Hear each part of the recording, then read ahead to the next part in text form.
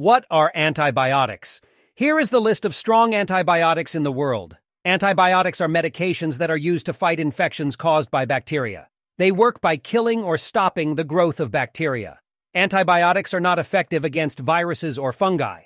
There are many different types of antibiotics, and they are classified into different groups based on their chemical structure and how they work. Some of the strongest types of antibiotics include quinolones. Quinolones are a newer type of antibiotic that is effective against a wide range of bacteria, including some that are resistant to other antibiotics. They are often used to treat infections of the urinary tract, respiratory tract, and skin.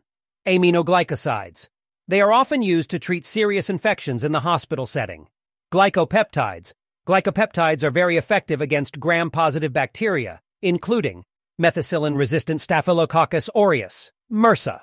They are often used to treat serious infections in the hospital setting. Vancomycin. Vancomycin is a glycopeptide antibiotic that is effective against a wide range of gram-positive bacteria, including MRSA.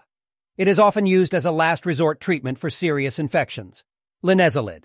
It is often used to treat serious infections that are resistant to other antibiotics. Daptomycin. Daptomycin is a newer antibiotic that is effective against gram-positive bacteria, including MRSA. Quinupristin dalfopristin.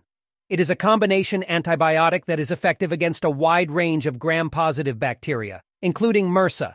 It is important to note that antibiotics are not always effective, and they can also have side effects.